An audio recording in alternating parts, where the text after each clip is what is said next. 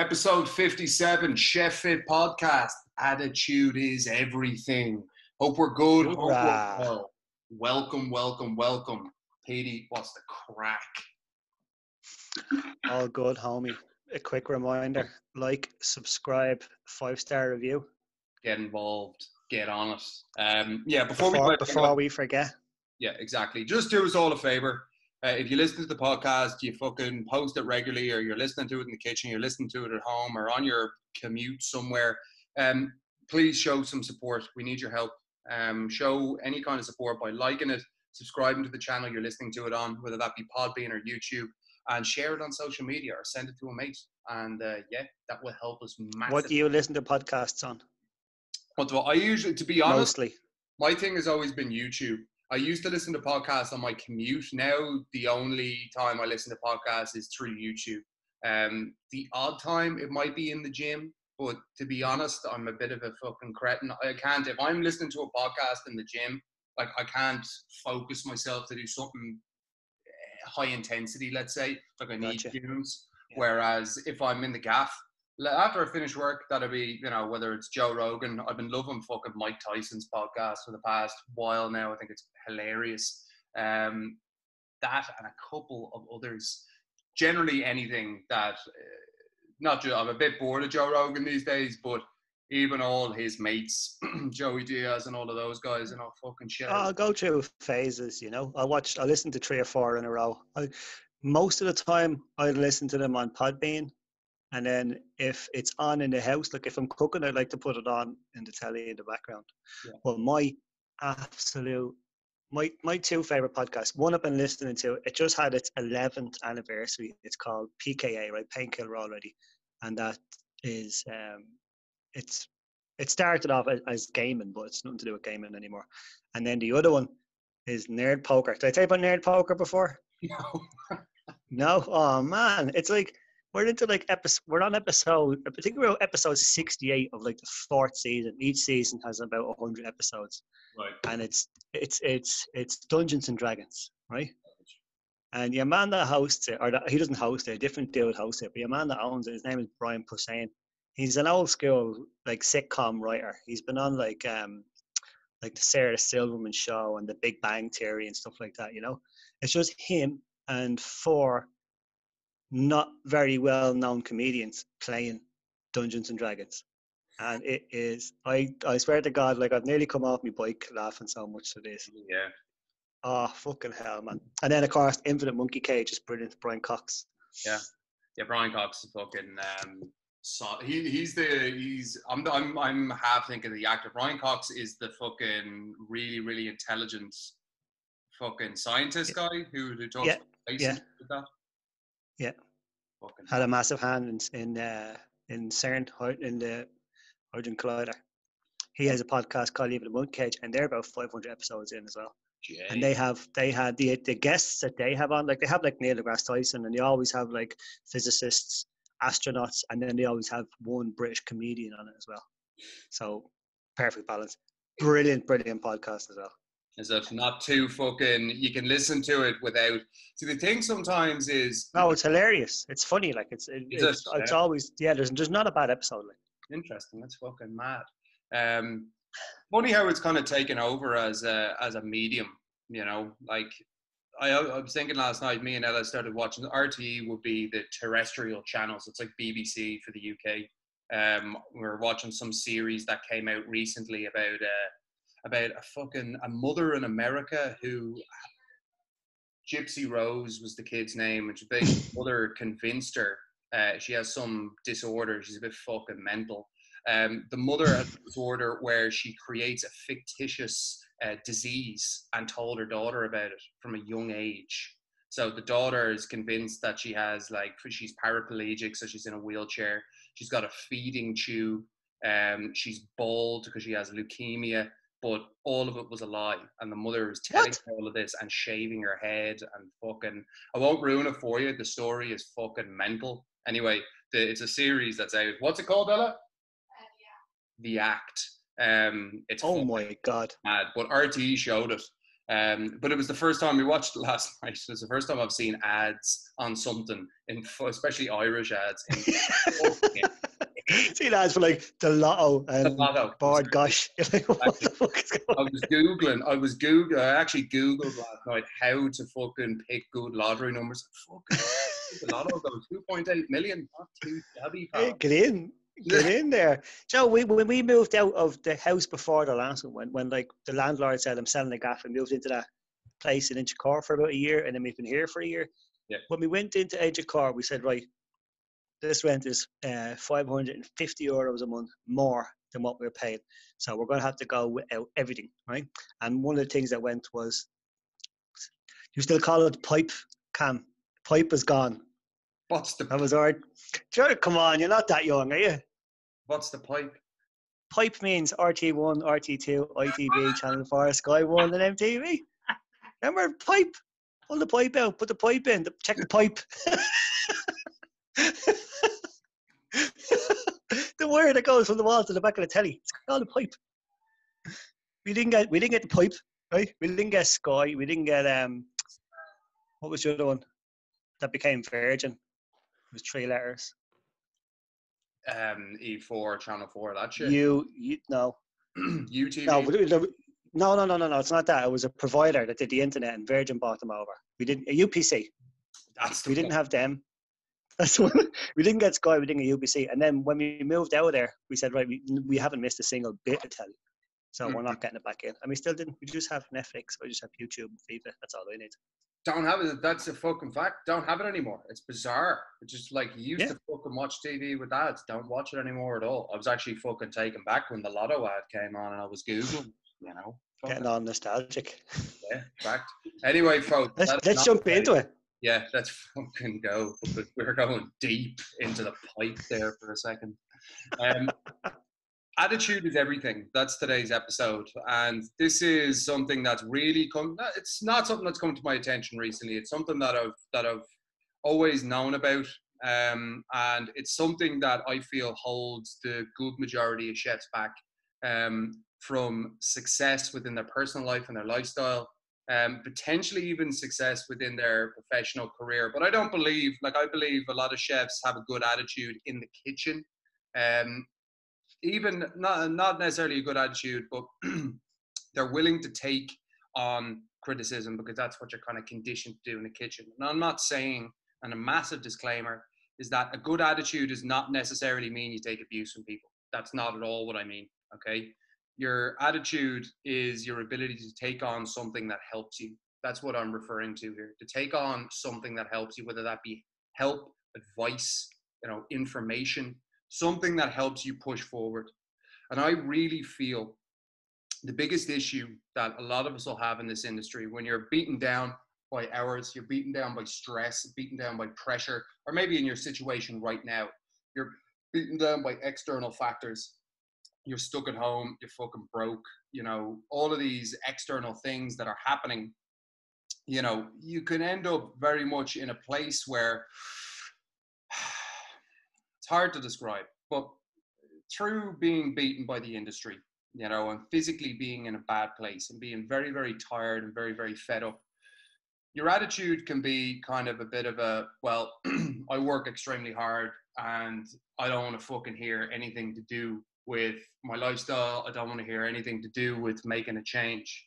And something I commonly get is, whether it be flack, whether it be a triggered comment, whether it be people saying, oh, what the fuck are you talking about?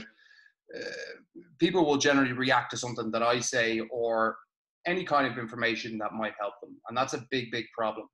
And I've forgotten my point there. I had a good point a second ago, but we'll keep pushing forward. Chef, because the attitude thing is, in the kitchen, we build up a wall around ourselves. You have to look hard, act hard, and then you use that wall to kind of steel yourself against all the shit that gets thrown on you. You don't know that it's getting thrown on you. You don't know that it's there, but you do have this attitude of it's standoffishness. Yep.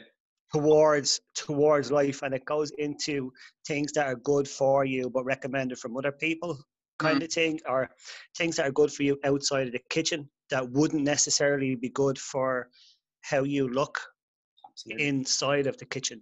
You know what I mean? Not like a weakness exactly, but that kind of way. It's 100. That's absolutely fucking spot on. And I think everybody that works in that kind of environment has to develop some kind of, you know, tough exterior.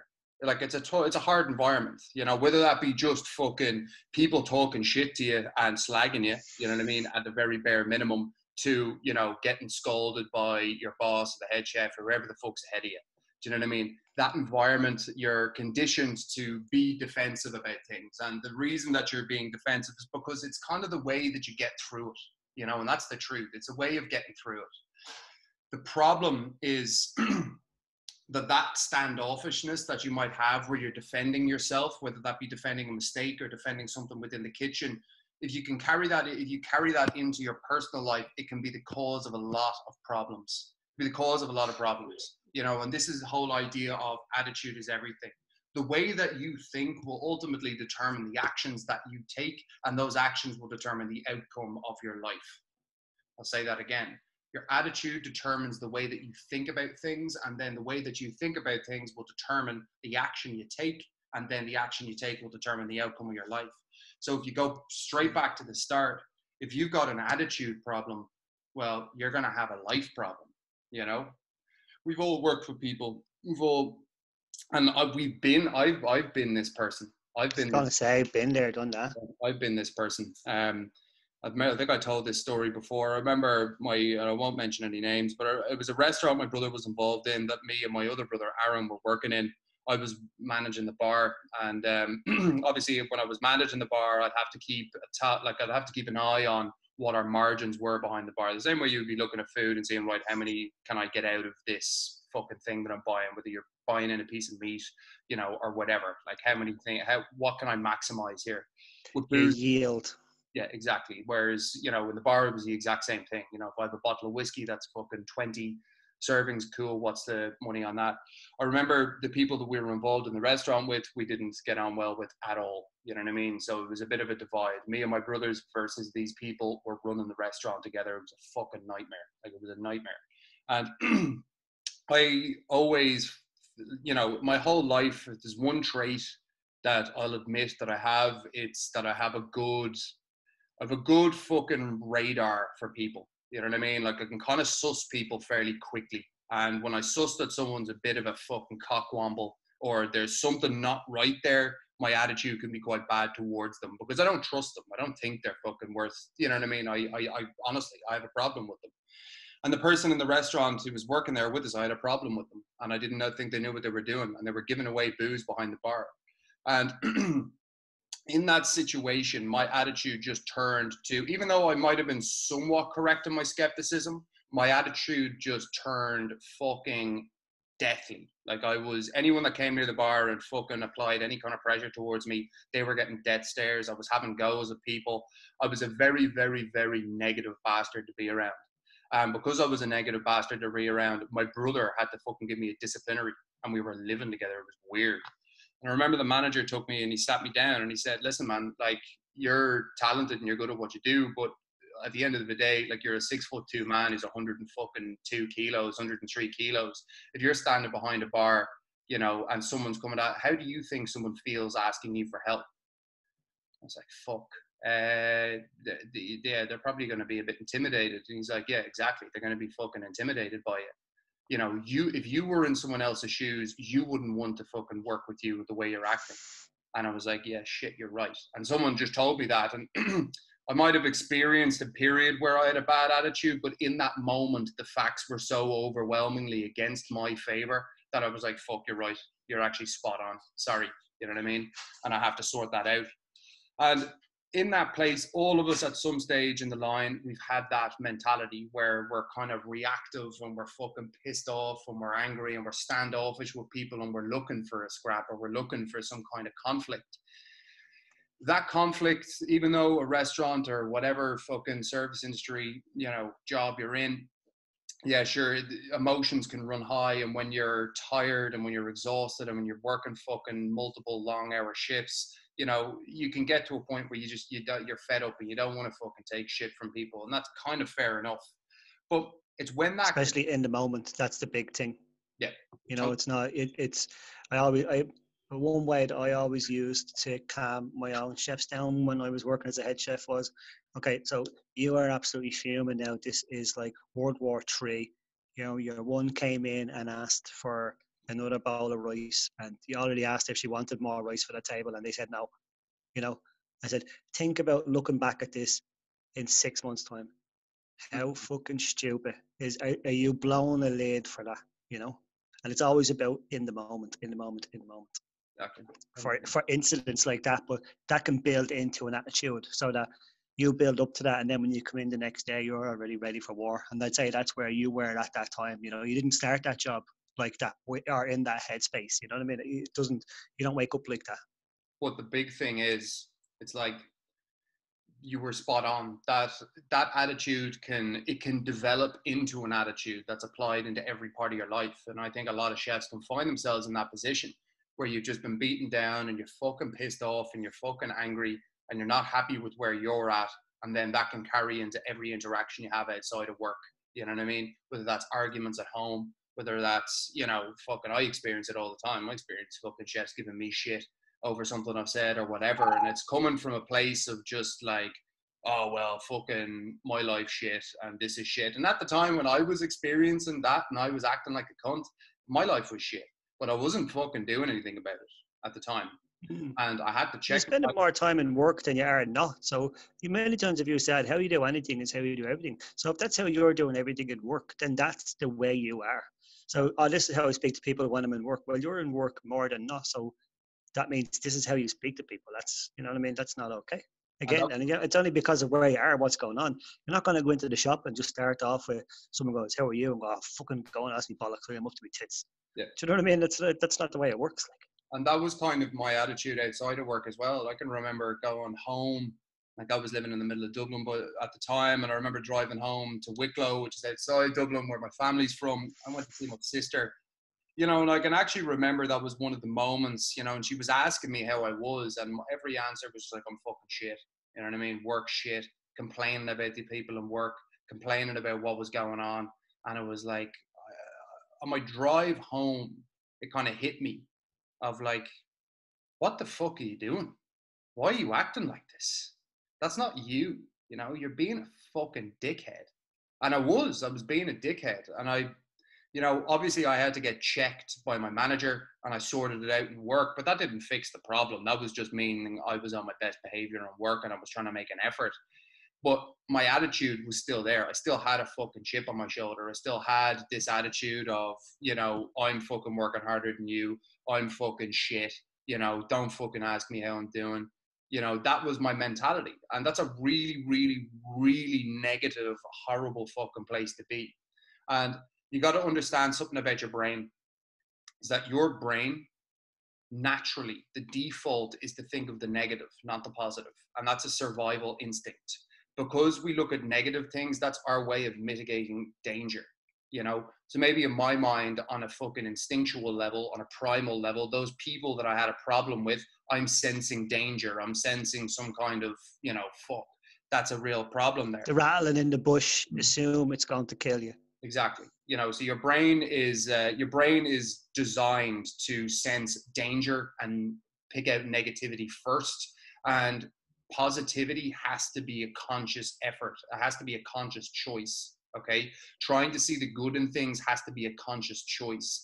Being nice to people usually has to be a conscious choice, depending on the type of person you are. But for the most part, that's the crack. And my big thing is that a lot of people in this industry, the attitude a lot of the time is that everything is the employer's fault, which is, I get it.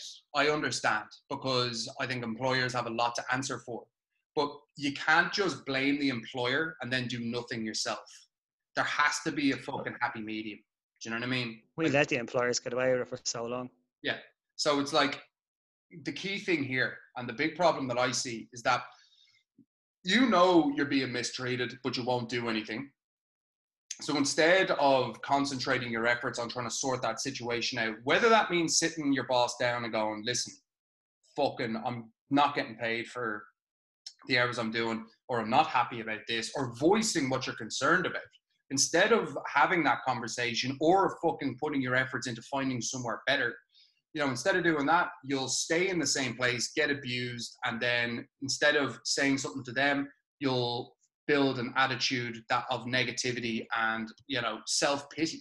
And that's the truth, self-pity. I pitied myself. I thought, I felt sorry for myself. And in hindsight, it's ridiculous. It is. It's fucking ridiculous. And I don't buy it, because at the time I might think I'm justified, but it's like, fuck, I put myself here. What am I talking about? And it's not about pitying yourself and being it's the fact that thinking like that will just make the problem worse. Thinking like that will accelerate time, where it's like, I talk to people even way back then, 6 years ago. I remember working in a fucking place. It was a restaurant cafe where I was from, and it was doing really well.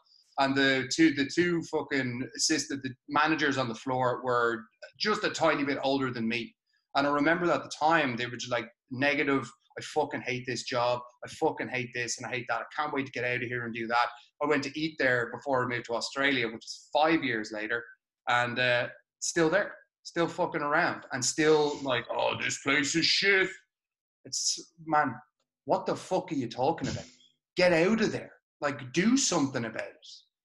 And that's not what people want to hear. And that's why my shit, my like things that I say through Chef It, through our message, a lot of people can be triggered by what I say. And the reality is, I'm telling you the truth a lot of times, but I'm exposing you to truth that hurts. And as I said, if you're in that situation of, you have a bad situation at work and maybe you are being unfairly treated, well, you can't expect that one day they're just going to turn around and treat you fairly.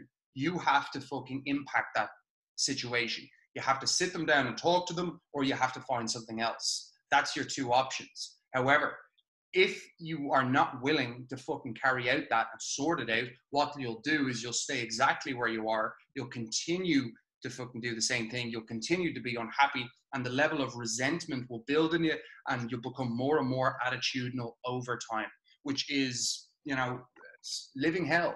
That's hell. Showing up to something you hate, to work with people you hate, to fucking, someone you're someone you're working for, someone who you're spiteful against. That's not a good place to be. That's not. I didn't know it at the time, but I did that for four or 5 years. My last 4 or 5 years in the kitchens, I was like that. I didn't last a month before I hated the job I was in. Totally, 110%. We spoke about that before, but the big thing that I want to tell you, and obviously Chef It is about sorting yourself out. It's about working on you and getting your lifestyle to a place where you're healthy, you're positive, you're happy, you're living life in a way that fucking works for you. You've got your confidence, you're managing your mental health, by managing your physical health, you're remaining disciplined, and you're changing your ways. You're undoing that chef programming that so many people have when they enter the industry, because you are programmed to be unhealthy. It's a fucking circular hole into a square peg. But eventually, if you can fit the lifestyle in and you can get it done, it's a massive positive change. That's my message. That's why we're here. That's why Peter's here. That's why fucking over 250 chefs have been through the program and made changes. Some of them have been fucking life-changing. And the whole idea is that that's the message, and that's a positive way to go with things. Now, you got to understand that most people say they want those things. Most chefs will say they want to make a change. They want to lose weight. They want to feel healthier. They want this and they want that. But when it comes time to actually take on the information and do the work, they don't do it. And the reason for that is attitude. And it's this self-pity attitude that you might have within work is now being directed into what you're doing now. Okay? Whether that be complaining about things, whether that be being triggered or having self-pity. Like I had a comment the other day about, complaining. And it's one of the biggest things I see within chefs that holds them back. And I remember describing my time, where I was in the shit, and I was describing what my mindset was like and how I was complaining about this and that, but I never did anything. And I just kept digging. And it was until I had that conversation with my sister that it was so obvious to me what a fucking cockwomble I'd become, that I had to change. I had to fucking sort it out. Now, I have chefs that will sit on the fence and, will be triggered by something I say. And then I have chefs who go, actually, that fucking sounds about right. I'll jump in and I'll make it happen. And it's the people who are able to take the information on board and separate the good from the bad, because you're always going to have to do that. We live in a world now where everyone's triggered by fucking everything, and everyone's so easily offended that you can't even say anything without hurting someone's feelings. The reality is you are going to have feelings hurt. If someone tells you the truth, it's, you know, yeah, sure, there are going to be feelings, but are you going to favor your ego and your self-pity over getting better? That's the question. Because if you favor your ego, what you'll do is you'll disregard what the person has said, even if it's fucking truthful. And then you say, fuck you, sure, look at you, fucking this and that. That's a terrible attitude. And that will stop you from doing anything positive in your life. Truth. Absolute truth. I see it all the fucking time. And I don't say this because I'm speaking out of my arse. I say it because I see it in action. Every single day I show up to work. Chef It is the perfect example for it. The chefs who come in with the right attitude, the right mindset, are the ones who change their life beyond a fucking shadow of a doubt. It's the reason why Peter's sitting there talking to me now on a podcast. It's because when the gauntlet was laid down, sorry, there's a bit of shit in my hair. When the gauntlet was laid down, it was like he said, yeah, okay. Yeah, fuck it, let's go. You know what I mean? And he didn't, as much as he, you know, at the time I could have pointed some shit out and said, listen, this is what you're not doing, this is what you are doing. He just had a mentality of, well, I'm just going to fucking, you know, cool, whatever, let's get it done. And that's why he is where he is now. And that's why he's been successful.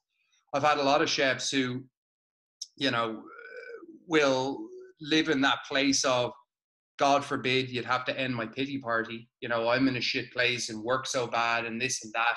And it's all about them. It's all about how bad their situation is. And then I've shared in yours. Yeah, and I'd fucking dive a little bit deeper, and you know, I see things like, well, your relationship is really struggling, and you know, your missus, or for the most part, it's lads who have this problem. Your missus is fucking, you know, she doesn't even feel like she's in a relationship or a marriage with you because you haven't spoken to her in years, you haven't opened up to her, and your mentality is, she doesn't know what I'm going through, she doesn't know what it's like doing what I do, and it's like, of course she doesn't. Of course she doesn't. Why would she? You know what I mean? How could she? That's not her fault. That's not her fault. And the only reason I keep saying her and not him is because I've only heard one side of that story. If there's female chefs out there, you know, who feel like they've done that to their fella, fair enough. I just haven't heard it yet. But you know, you're expecting them to understand without ever explaining it to them. Your kids, it's like, your situation's so shit and your life's so shit and your boss is such a dickhead, but then your kids have fucking grown up with someone who's not even bothered to play with them. In my opinion, the way I fucking see it is, I feel sorry for the kids. I don't feel sorry for you, because you could do something if you fucking tried. You could do something, but you're not doing something. And you're accepting the bullshit mentality that so many chefs have, which is, I am a martyr to the cause, you know, and I'm going to sacrifice everything for service and team. Yeah. Again, a mentality that's not your fault. It's an industry problem across the board, and chefs are, you know, you're pushed into thinking like that. So it's not your fault, but as I said before, it's your responsibility to fix it. And if other people are suffering as a result of your ways, whether that's friends, family, friends not so much, that's not as important as family. You know what I mean? Family and relationships. If those things are being impacted and other people are being impacted by the fact that you're not willing to sort your situation out, I blame you, not them. I blame you, not work, because you need to sort that out. And you can't expect someone else to sort it out for you. And that's the fucking truth. Exactly. That's the truth. And as hard as that might be to hear, as hard as that might be to take on board, if you do take it on board and you have an attitude of, well, actually, fuck, that's probably right, because my fucking home situation is shit right now, and I can barely communicate within my relationship, and I'm barely showing up as a role model. Or maybe I don't even have a relationship and I can't be bothered to create one. Regardless of what your situation is, you can take it, be triggered by it and say, fuck you, or you can take it on and you can go, right, well, that's actually true, so what can I do? You know, attitude determines both outcomes, okay? You can fucking choose to be triggered and say, fuck you, or you can choose to actually find a way to get it done, you know? And ultimately, the reason that this happens, and the biggest part of being reactive, and probably the biggest part of me getting flack, okay? And maybe people have listened to this, but maybe you're listening to it right now and saying he's a cockwomble, whatever, I don't really care. But it's like, whether you're looking at posts that we do or whatever, lifestyle is an alien thing to chefs a lot of the time. You know, no one's really looked into the industry and gone, okay, right, well, actually, lifestyle is a good way to address this problem, you know, and that's what we try and do. In that place, a lot of chefs can look at stuff when they're naturally ill-disciplined from being a chef, as we all were in the industry, you know, naturally fall into some negative patterns. You build some bad habits. All of a sudden, you're ill-disciplined. And then you're listening to someone tell you to be disciplined. And because you're not ill-disciplined and they're pinpointing the fact that you could be better if you were disciplined, that triggers you. You're in a reactive state already. And because you're in a reactive state as a result of someone telling you a harsh truth, you'll stay stuck if you keep getting triggered by things instead of trying to find the good in them. And that's all down to mentality. All down to mentality. And I'll just backtrack a small bit. I remember when I first got out of the service industry, and I remember I moved back to my mum's gaff and I was sleeping in the fucking box room. I had no money in my account. I remember I had like minus, I think I was fucking 100 quid in overdraft in my bank account. I was getting a train and a bus into a gym in town in Dublin, and I was working there for 100 quid a week.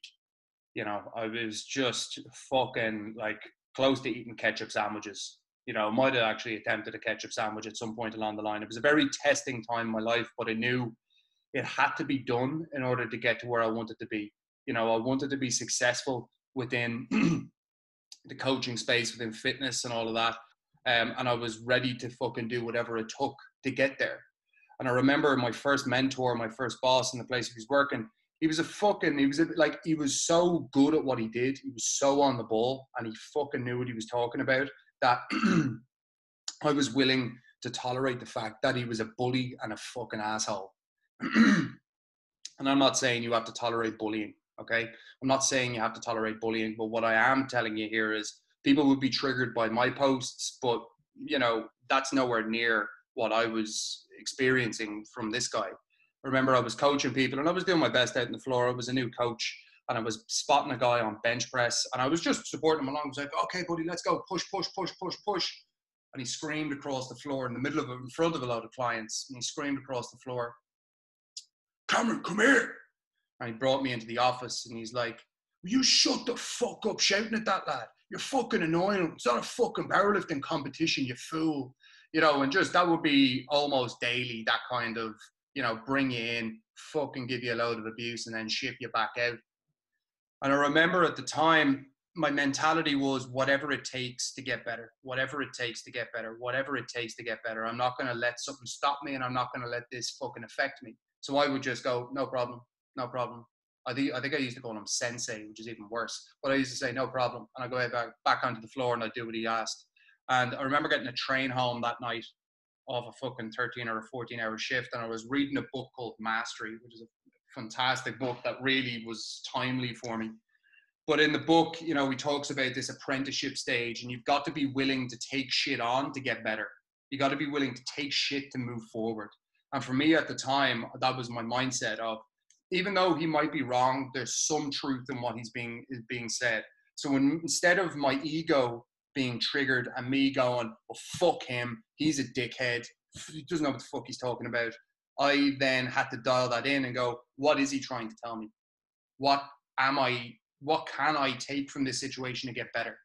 And that's a very hard mentality to have. And that's something I had to fucking really drill into myself, because this is, you know, a very different story from Cameron a few years previous, who was fucking screaming at people walking past. So you're saying to yourself, like, regardless of how he said it to me, yeah, is there something that I can take from that to better myself? Exactly. And in that time, it's probably the biggest period of growth I've ever had in my life. In that year and a half I was there. And it was because I just showed up like a fucking professional, and I put my fucking head down, and whatever shit I was taking, even though it was probably, you know, even though there might be a truth and a lesson there, it was wrapped in negativity and fucking spite. And I would have to identify what the truth was, and I had to ignore the spitefulness.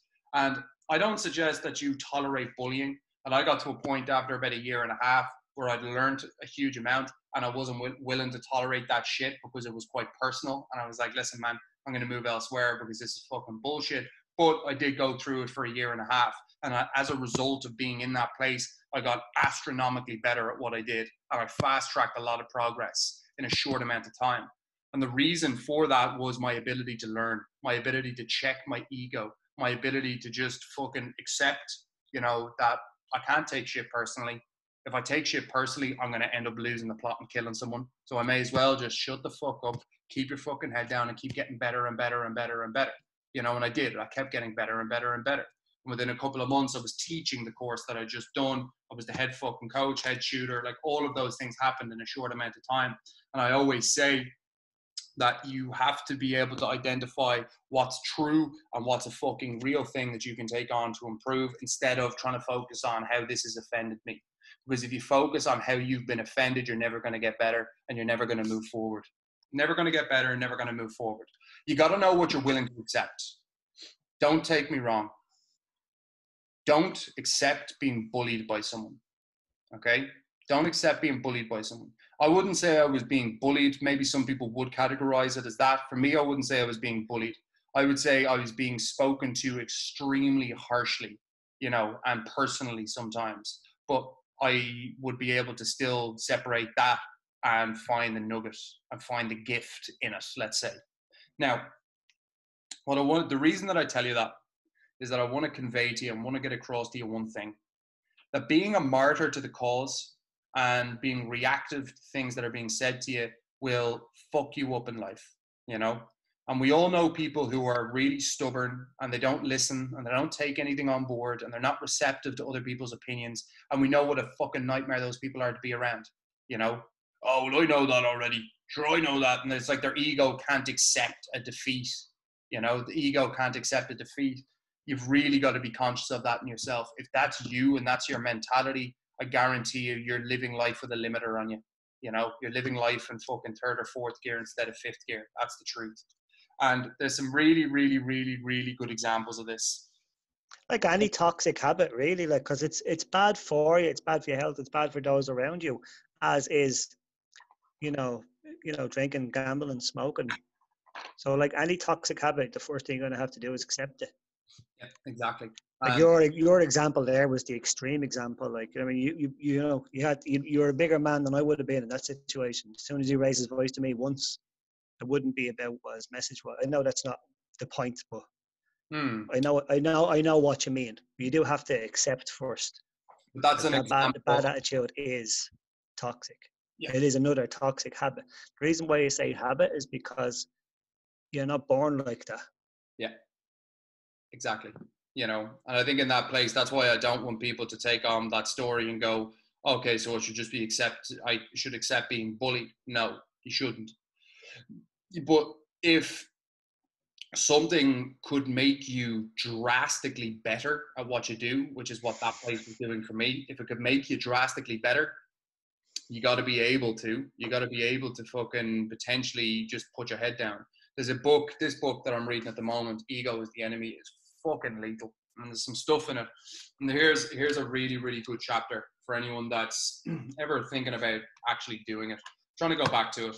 So basically, he tells this story of, you know, people in history that, especially at a young stage, basically we think that we shouldn't suffer for what we do or to get better at something. We think we shouldn't have to suffer at all. And I think in a modern day sense, that's very, very true. But even in an old sense. So this guy talks about, and I'm trying to fucking find it. I might find it now in a sec. But he basically said... Search for it. Yeah, here we go. Cam searching for the page is sponsored by Sheffield. How we know? Follow the canvas strategy. So here's a quote. Lord Mahon, I have no idea who that is. Great men have always shown themselves as ready to obey as they afterwards proved able to command. Okay, I'll say that again. Great men have always shown themselves at ready to obey as they have afterwards proved able to command. And that was always my mentality going in. It's like, fuck, well, I've got to be able to show that I can follow orders and you know, fall in line and learn if I'm ever going to be good enough to lead the fucking charge. And this whole thing of what he says here, right, is in Roman times, there was a young writer called Petullus. And Petullus was basically spending most of his days as a patron to a rich man. Patron to a rich man. What that basically means is this young artist slash writer used to feed this rich man grapes, okay? And this rich man was someone who knew a lot about the craft, was a famous writer and artist himself. And Petilus basically wrote about how he could not stand, it was such a tragedy that someone as talented as him had to feed another rich man grapes, or had to feed someone superior to him grapes.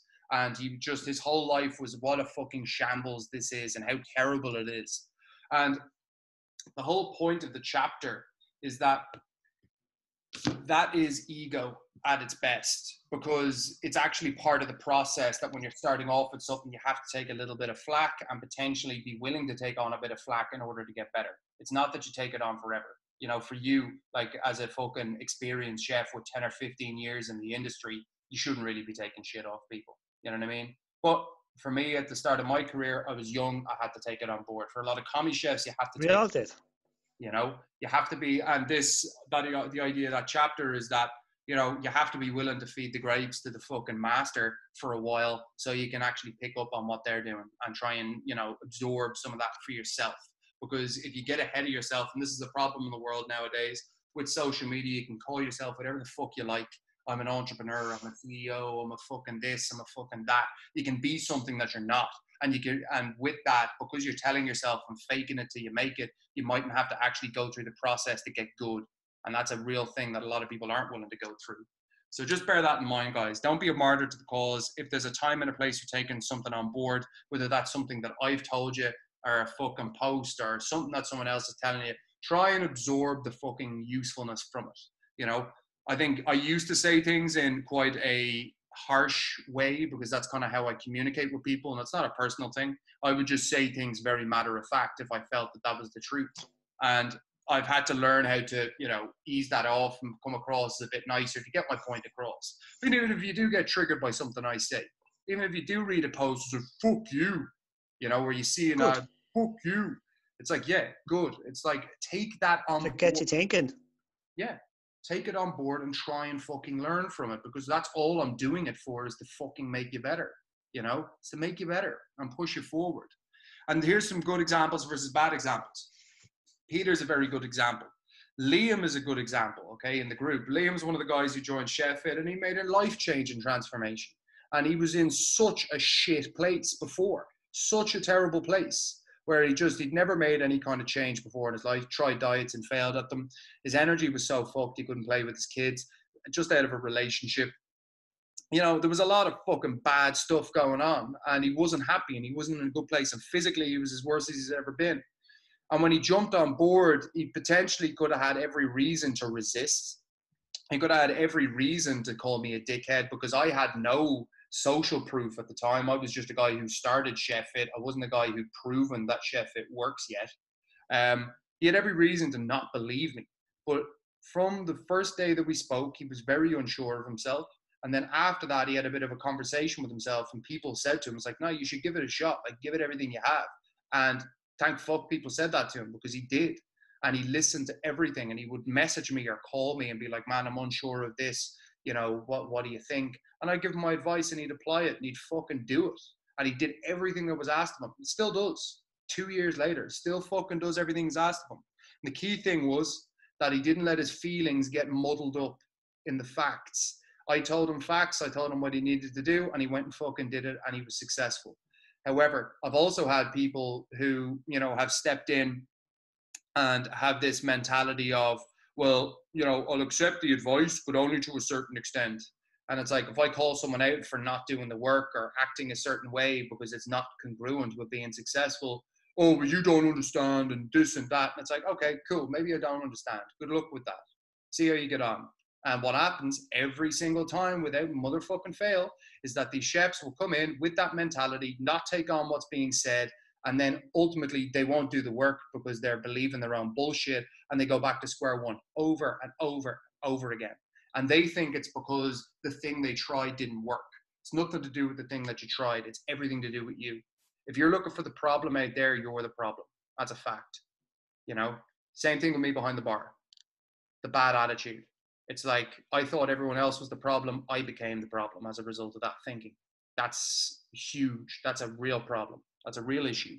So again, don't let yourself fall into that trap.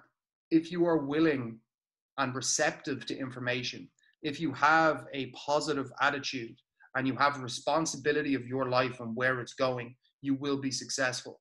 But if you think that it's not your responsibility to fix, okay, which was, let's say, way back when I was taking some shit off that guy, it's like, well, my responsibility was I wanted to be fucking good at what I did and I wanted to be successful. So whatever it took to get there, I was willing to fucking do it. You know, so I was willing to take that on. That's my responsibility. Your responsibility might be you need to fix your life and your lifestyle and put things in a more structured, disciplined way so your health is sorted, your mental health is sorted, and your personal life is sorted. That could be why you're doing something. That's also your responsibility. So when that's your responsibility, you need to focus on the facts and the good things that get you to push across the line and pursue success, as opposed to, oh, fuck, what did you say? No, that fucking hurt my feelings. Fuck you. It's like, don't do it. I had a chef, actually, to finish this off, one of those chefs, you might just think I'm talking shit, but I'm not. I had a chef message me 2 days ago, yesterday, a guy that was in the program and didn't listen in the program. And obviously, Chef Fit, overwhelmingly, the majority of people are successful. The majority of chefs are successful. But like anything, you're going to have a handful. You're going to have a few, select few, who think they know what they're talking about. And this guy thought he knew. Give a man a hammer. Yeah.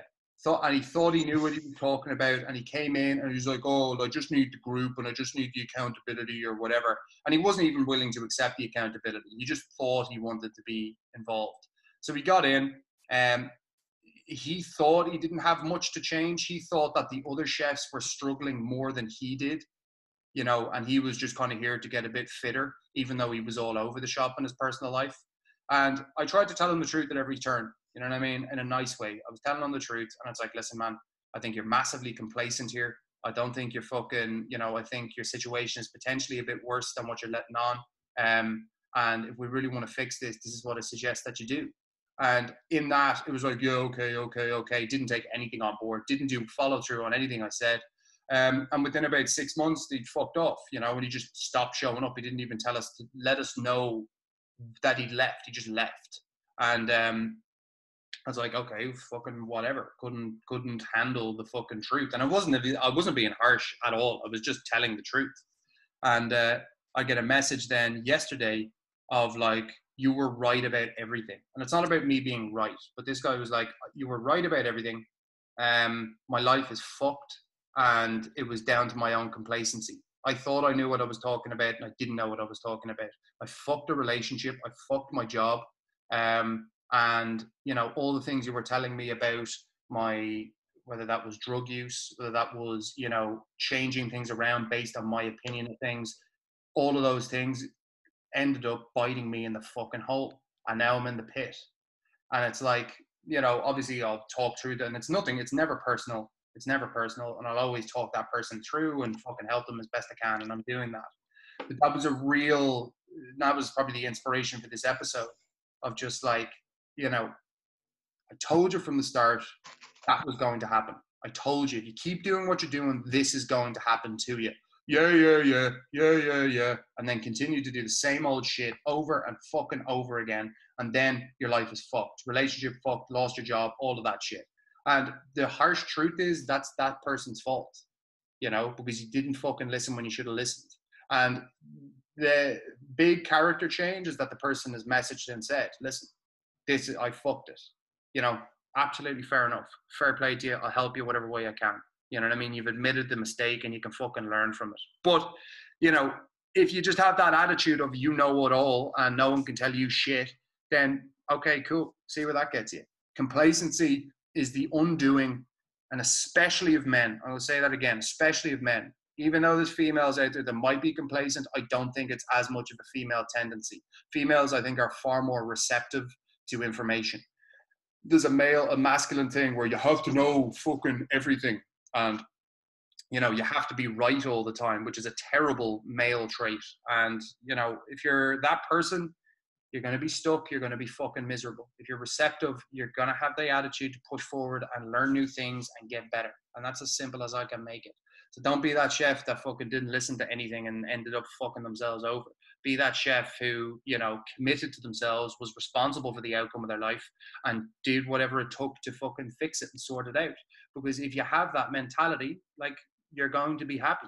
If you don't, it's game fucking set and match. Don't be a dickhead. Don't be a wank biscuit.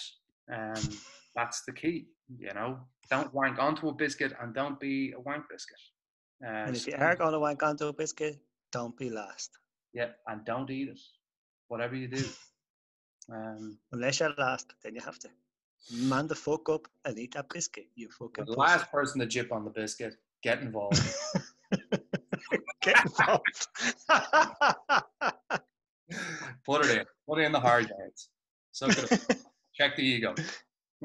Check your ego. You know what you're getting into. Exactly. Eat the chipped biscuit. Folks, that is our episode for today. Give us a thumbs up if you enjoyed the episode. And don't be the self-fulfilling prophecy.